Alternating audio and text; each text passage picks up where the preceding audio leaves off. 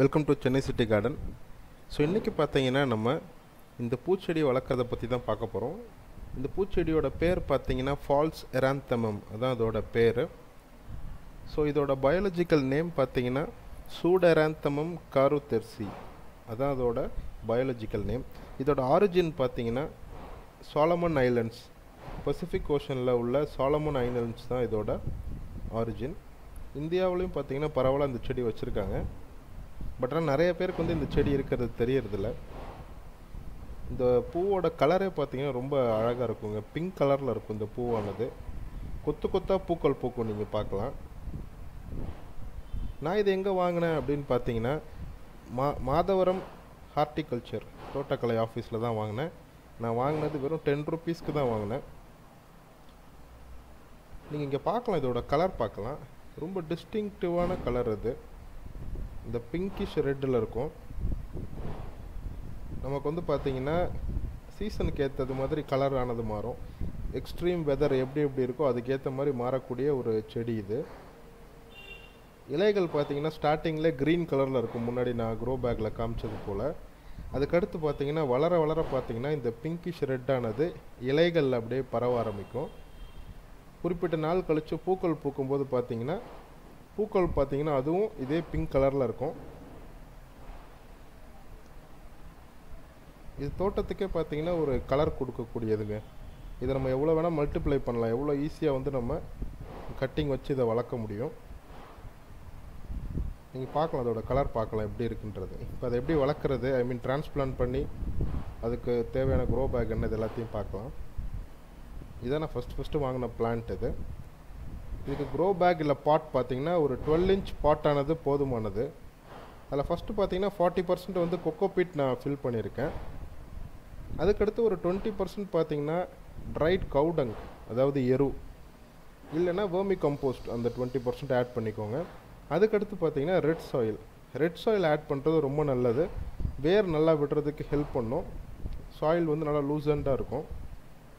So நம்ம இப்போ அதை நல்லா மிக்ஸ் பண்ணிக்கலாம். மிக்ஸ் பண்ணிவிட்டு அந்த செடியை வந்து நம்ம இதில் டிரான்ஸ்பிளான்ட் பண்ணிடலாம். டிரான்ஸ்பிளான்ட் பண்ணும்போது பார்த்தீங்கன்னா அதில் அடி வேரை கொஞ்சம் எடுத்து விட்டுட்டு உள்ளே வைங்க. இந்த பிளாஸ்டிக் கவர் எடுத்த அப்புறம் பார்த்தீங்கன்னா அடியில் இந்த மாதிரி லூசன் பண்ணிக்கோங்க. அப்போ தான் பார்த்தீங்கன்னா சீக்கிரம் வேர் வந்து ஸ்ப்ரெட் ஆகும். செடியை பார்த்தீங்கன்னா சென்டராக வைங்க, அப்போ தான் நல்லா வளரும் செடியானது. ஸோ இப்போ தண்ணி ஊற்றிக்கலாம். அவ்வளோதாங்க, டிரான்ஸ்பிளான்ட் பண்ண வேண்டிய ப்ராசஸ் முடிஞ்சிருச்சு. ஸோ நீங்கள் இங்கே பார்க்கலாங்க, இந்த பிளான்ட் வந்து கிட்டத்தட்ட 6 months ஆகுது.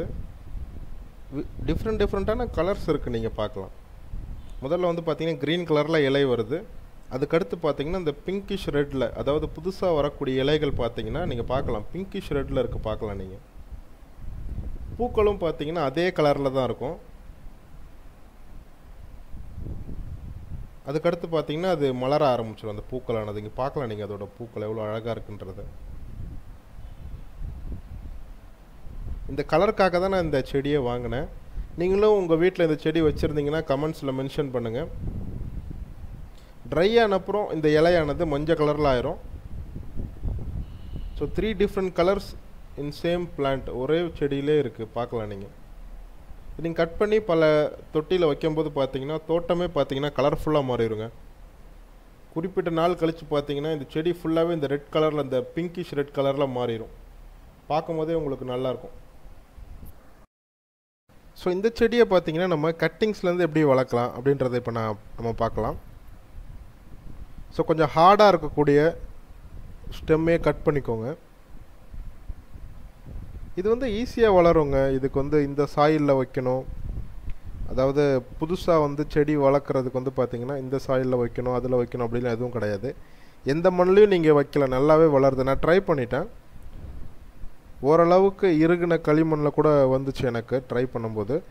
அதோட க்ரோத் வந்து கொஞ்சம் கம்மியாக இருந்துச்சு, அதாவது அந்தளவுக்கு ஃபாஸ்ட்டாக இல்லை. ஏன்னா வேர் விடுறது வந்து பார்த்திங்கன்னா கொஞ்சம் கஷ்டமாக இருந்தது. ஸோ நம்ம இப்போ கட் பண்ணியாச்சு தேவையான கட்டிங்கை. நீங்கள் பார்க்கலாம், சேம் ஒரு 12 inch பாட்டில் தான் நான் வைக்கிறேன். ஸோ கீழே வந்து நல்லா சுரண்டிடுங்க அந்த ஸ்டெம்மில். அப்போ தான் பார்த்தீங்கன்னா வேர் ஈஸியாக வளர்கிறதுக்கு ஹெல்ப்ஃபுல்லாக இருக்கும். இப்போ நம்ம கட் பண்ணி சைடில் வந்து பார்த்தீங்கன்னா ஒரு சப்போர்ட் வச்சுருக்கேன், நீங்கள் பார்க்கலாம், ஒரு குச்சி வச்சு அதில் கட்டியிருக்கேன். அவ்வளோதாங்க, நீங்கள் பண்ண வேண்டியது இதுதான். நீங்கள் பார்க்கலாம் இங்கே. ஸோ தேவையான தண்ணியை ஊற்றிக்கலாம். ஸோ இந்த மாதிரி ஒரு பெரிய ஸ்டெம்மை நீங்கள் கட் பண்ணி இந்த மாதிரி ஒரு சப்போர்ட் வச்சு நிறுத்தி வச்சுட்டிங்கன்னா போதும். வித்தின் ஃபியூ டேஸில் பார்த்தீங்கன்னா இது நல்லா துளிர் விட்டு நல்லா வளர ஆரம்பிச்சிடும். ஸோ இதுக்கு soil mix, same soil mix தான் நான் ஃபஸ்ட்டு உங்களுக்கு காமிச்சேன் இல்லைங்களா, அதே மாதிரியான சாயில் மிக்ஸ் தான் நான் யூஸ் பண்ணியிருக்கேன்.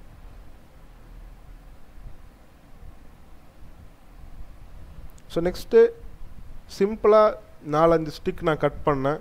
அதாவது நம்ம பெரிய ஸ்டெம்மை தான் கட் பண்ணோம் அப்படின்ற ஒரு ஐடியா தான் எல்லாருக்கும் இருக்கும். நான் வந்து பார்த்தீங்கன்னா சின்ன சின்ன கிளையை கட் பண்ணியிருக்கேன். அதை எடுத்து வந்து பார்த்தீங்கன்னா ஒன்றுமே பண்ணல, சும்மா நான் அப்படியே ஊண்டி வைக்கிறேன். ஸோ இதை ட்ரை பண்ணலான்னு பார்த்தேன், வருதா என்ன அப்படின்றதுக்காக. ஒன்றுமே பண்ணல, ஜஸ்ட்டு எடுத்து ஊண்டி வச்சுருக்கேன்.